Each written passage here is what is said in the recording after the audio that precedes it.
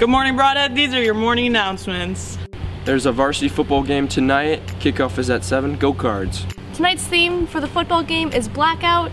All band students must be in the band room by 6 o'clock tonight. Check your email if you are interested in joining Y2Y. Ralph's Pumpkin Patch opens this weekend. Be there. Go. If you're interested in joining Youth to Youth, check out the form that was emailed to you and just turn that in. Tonight after the football game, there will be a Y2Y outdoor movie night. There's going to be movies, laser tag, and outdoor field games, and the bleachers will be open.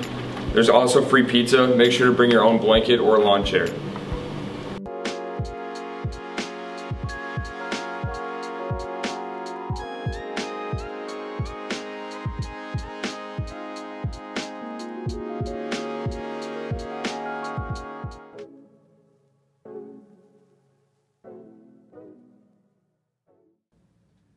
Yeah, looking forward to tomorrow night's performance. It's our first performance of the year and probably our only performance of the year as far as marching goes. So it's the seniors' last time to be on the field in March.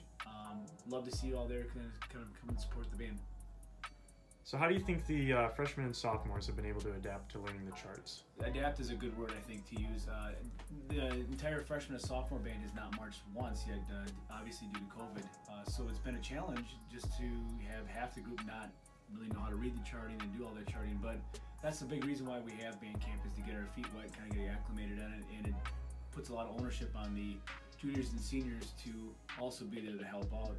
I've been very pleased with how they've just stepped up and they've taken charge to learn these charts. How do you think our practices have been going? I think like a typical team type setting is you have some good days and you have some bad days. I think you learn from each day how to get better. I think the goal is to get better each day, and I've been seeing the group do that, so that's been nice to see.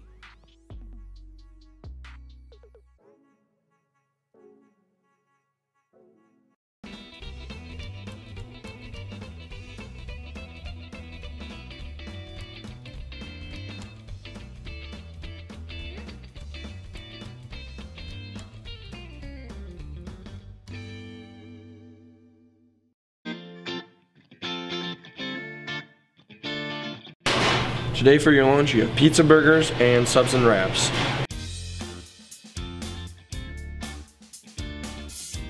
Today's coffee flavor of the day is Jamaican Me Crazy. Today's Fitness Friday is